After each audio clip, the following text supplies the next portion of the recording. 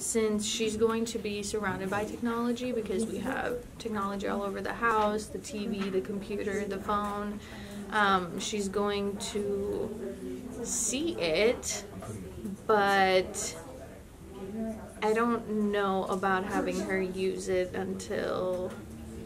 possibly the age of maybe 3 or 4. And I don't know why that age, but I think anything before that would be a little too early. The later the better, but it seems more and more, it just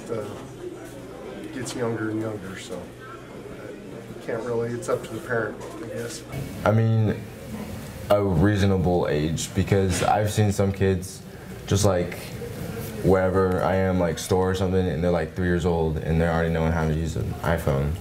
And I feel like that could be damaging to their brains almost, just learning wise, because they're so addicted to, at such a young age, they're getting super addicted to technology.